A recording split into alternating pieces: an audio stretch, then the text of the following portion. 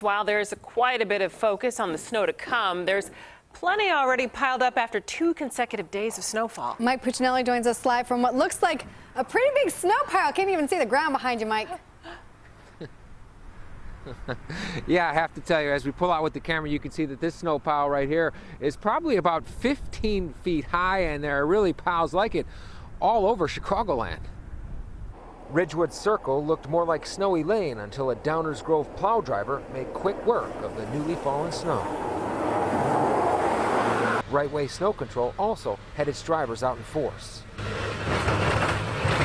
Owner Danny Keene had been up all night, but he's not complaining after a relatively quiet winter for his business. We had a lot of salt events this year, a lot of icing and that, so now it seems like Old Man Winter woke up and he's starting to put the white stuff down for us to actually use the push blades. IDOT blades hadn't made it to this section of I-80 East when this semi jackknifed before dawn, causing one of the many morning backups.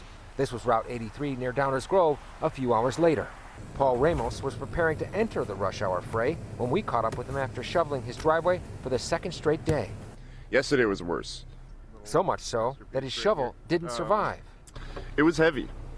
I broke this myself, so I'm proud of this. Ben Holtzman also isn't a fan of the snow. Oh, I hate it. But not everyone in his house shares the sentiment. The only guys that like it are my dogs. They really, really like the snow.